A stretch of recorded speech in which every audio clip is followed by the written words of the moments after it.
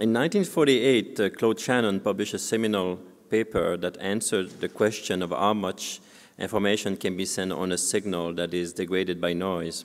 Shannon considered classical additive Gaussian noise.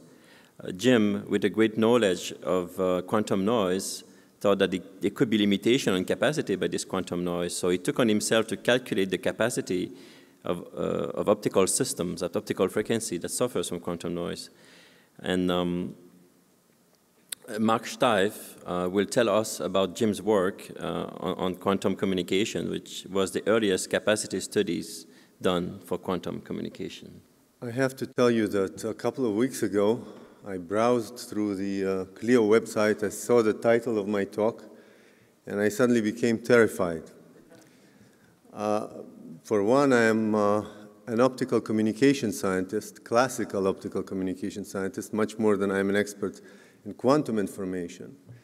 And the other thing was that the birth of quantum communication preceded my own birth, and I realized that I'm going to be talking in front of a panel of distinguished people who were there when it happened and actually contributed to it, which was another thing that terrified me. And then in the end, I decided that perhaps I am somewhat qualified to talk about these subjects through Jim's eyes, because this is how I was exposed to it in the first place. And so I decided to come and not escape in the last minute. At any rate, Jim was certainly one of the fathers of who gave birth to the field of quantum communications. He wrote a number of papers on the subject, most of them in the 1960s. The last one appeared in 1970. But after 1970, he pretty much moved to other fields of research, working with Art Ashkin, with Lynn Molyneux, and with other people who will be giving talks here.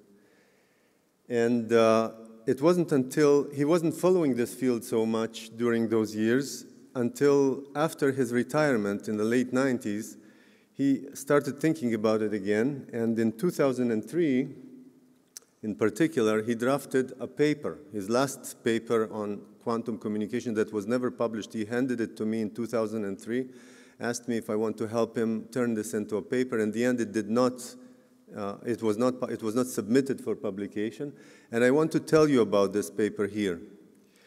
But before I do that, I should review a little bit of Jim's contributions in the 1960s, the things, maybe just a few of the most famous things that he did. Now, as René mentioned, one of the things that happened in 1948, Claude Shannon came up with information theory. And one of the first questions that came up in the context of quantum information theory is, how will Shannon's classical information theory change when one takes into account the fact that the universe obeys quantum mechanical laws? And in 1962, Jim extended Shannon's perhaps most familiar formula, the formula for the capacity, the information capacity of a Gaussian noise channel. Jim extended this one to the quantum case, taking into account quantum constraints. This is a copy from the original paper, from Jim's paper. And this formula, I don't think that anybody doubts its correctness, but Jim never proved it. He was not very anxious about mathematical proofs. I will talk about it briefly later on. And I don't think that anybody proved it rigorously, but nobody doubts that this is correct. And this was mostly the case with Jim Gordon. He was never wrong with his guesses. Later on in 1963, there was a conference in Varenna in Italy. And Jim gave a talk there. A year later, the proceedings of that conference came out, and he had a paper in the proceedings. And in those proceedings, he came up with perhaps one of the most famous results in quantum informations to date. It is a bound for the mutual information in a generic system, namely, it is a bound to how fast one can transmit information anywhere, from transmitter to receiver. And he expressed it in terms of the von Neumann entropy, with rho being the density matrix. And again, he didn't prove it. He conjectured it. In this case, he actually said that he's conjecturing it, and the proof is missing. The proof was provided in 1973 by Alexander Holevo. And remarkably, in 1998, Alexander Holevo has also shown that this is not just a bound to the mutual information, it was the mutual information itself. And this is now famously known as the Holevo theorem, or the Holevo capacity, but Jim Gordon was the first to write it on paper many, many years before it became famous. This was in 1964, long before optical communications was even a reality. Later on a related subject, quantum measurement theory, together with W.H. Louisel in 1966, I was already born at that time. Okay, but I wasn't participating in this. In 1966, they wrote a paper that appeared in a collection, in a book that had a collection of papers called Physics of Quantum Electronics. And in this paper, they asked themselves the question of what happens when one tries to measure simultaneously non-compatible quantities, such as position and momentum, or more relevant for this conference, the two quadratures of the electric field, which are similar to position and momentum in terms of the uncertainty principles that they obey. And they came up with the conclusion that one measures, under certain assumptions, one measures a measurement state, as they called it, psi r of m, which is the set of measurement states were not orthogonal to each other, they were not normalized, their norm was smaller than 1, but they formed the resolution of the identity operator. And those of you who are familiar with quantum measurement theory to some extent will immediately recognize that this is the predecessor of the famous POVM, the positive operator valued measure, which is the workhorse of quantum measurement theory today, and it has been for many years. This happened in 1966. Well, I went too far, but maybe I'll stay here. I should tell you how I come into the picture, maybe not this picture, but the picture in general. In 1997, I was a postdoc in AT&T Labs, and I met Jim. He was then a recently retired legend from Bell Labs. I knew of him, of course. And I proposed that he comes to give lectures at AT&T. He agreed. He gave a few lectures. It sort of faded away, but we remained friends after that point, and we stayed friends essentially until the end of his life. And the way it went was that we discussed many things. Some of them were science. A lot of them were science, actually. I would ask him things that I wanted to understand, but he would send me or give me many of his notes. Some were handwritten notes, some were notes that he typed, and he would send them to me, and I would read them, and then we would discuss them, and he sort of enjoyed the process of me asking him stupid questions about things that he wrote. And initially, his notes were about propagation effects in fibers. He was a big expert in that, and this was sort of my field of research, and it matched. And then suddenly he started moving more and more towards quantum physics, which was a problem for me. I'm an electrical engineer. I had absolutely no background in this, so I had to study these things, and I did that. And then in 2003, this paper that I told you about arrived. He handed me this paper. He suggested that I help him turn it into a publication. And I want to tell you what was in it, briefly. So what he was considering was a standard communication setting. There was a transmitter, a receiver, and a physical path that connects them. The transmitter wants to transmit some classical information to the receiver, a classical message. It can be represented by a number, a regular classical number T. So it encodes this number on a physical object. Jim called it the transmitted physical object. It could be a photon, but it could also be a baseball with the letter T written on it. And then the transmitter sends the object, it sends it off to the receiver. And the receiver is equipped with measurement apparatus that measures the object and produces a number, another number, R. And the way that communication systems, not necessarily quantum, in general, communication systems are characterized by the probability of receiving R given the T was transmitted. Quantum mechanically, this is described as follows. The transmitter puts the physical object in a quantum state represented by a density matrix, rho T. This is the density operator. The path distorts the density matrix, making rho prime of T as a result of noise or attenuation or whatever it can be. And then the receiver measures it, where the measurement is represented by the POVM. Jim reinvented the POVM in this paper.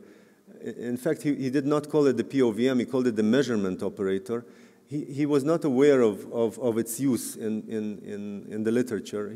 I think that he continued from his 1966 paper, and he extended it to make it essentially the same thing as we now know as POVM.